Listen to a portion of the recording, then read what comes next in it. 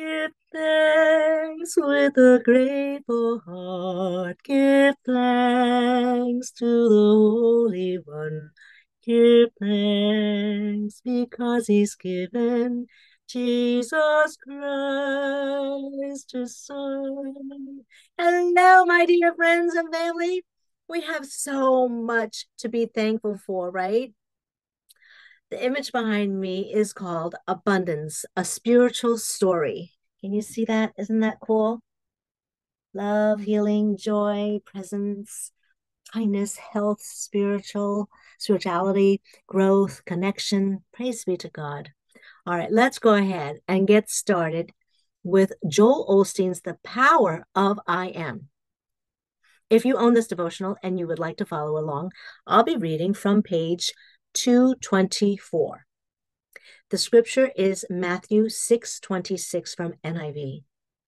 Look at the birds of the air. They do not sow or reap or store away in barns, and yet your heavenly Father feeds them. Are you not much more valuable than they? The title of this devotional is A Place of Abundance. You may be in the land of barely enough right now. You don't know how you're going to make it through the next week. Don't worry. God hasn't forgotten about you. God clothes the lilies of the field. He feeds the birds of the air. He is going to take care of you. You may be in the land of just enough. Your needs are supplied. You're grateful, but there's nothing extra. God is saying, I didn't create you to live in the land of barely enough or just enough. Those are seasons. They are not permanent. Don't put your stakes down. You are passing through. God has a promised land for you. He has a place of abundance of more than enough where it's flowing with provision, not just one time, but you'll continue to have plenty. Ah, praise God, praise God, praise God. Amen, amen, amen. All right, let us pray.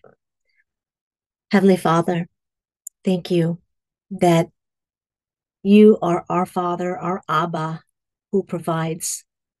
And we thank you so much for loving us and reminding us, Lord, that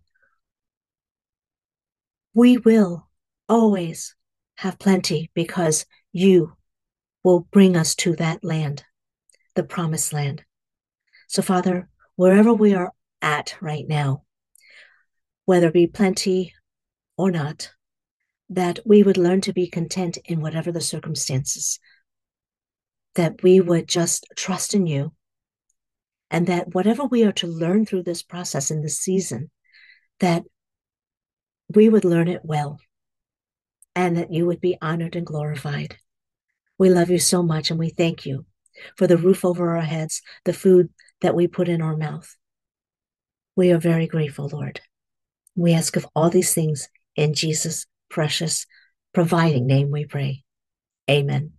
Amen and amen. Until tomorrow. Ciao, Bella.